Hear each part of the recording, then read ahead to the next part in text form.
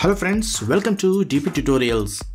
Please subscribe to dptutorials and click on the bell icon for notifications. In this tutorial, let us see assigning notebook labels to Primavera P6 Gantt chart bars. You might be knowing that Gantt chart bars has the labels feature which can be used for depicting extra information. Now this is my sample schedule. Currently, I am having the activity name as the bar label as you see in the Gantt chart. Now let's delete them first by going to bars. Right click here, go to bars, and here go to the current bar and go to bar labels and delete this.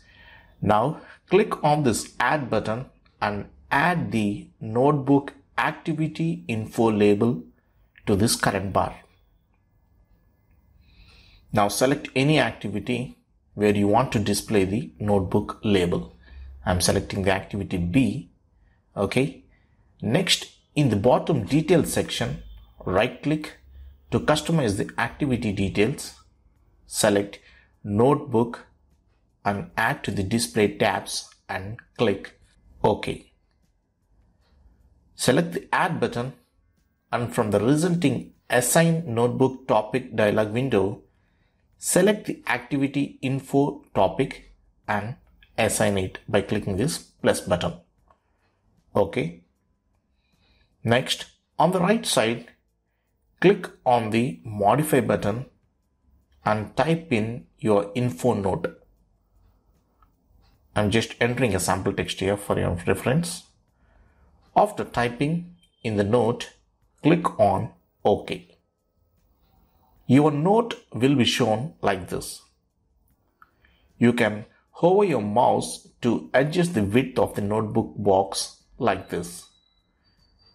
If you want to modify the row height, you can right click and select the table font and row, uncheck the keep current row heights and enter some greater height value such as 45 in the select height for all rows section. Now you can see all the rows uniformly spread along with the clearer notebook labels on the right side in the Gantt chart. Okay. In this way, for each activity or some critical activities, you can add your valuable information as part of notebook label. So friends, in this way you can assign notebook labels to Primavera P6 Gantt chart bars in Primavera. I hope you have enjoyed this tutorial. If yes, please do give me a like, share and comment. For further more interesting videos, please do subscribe dptutorials. Thank you friends. Thanks for watching.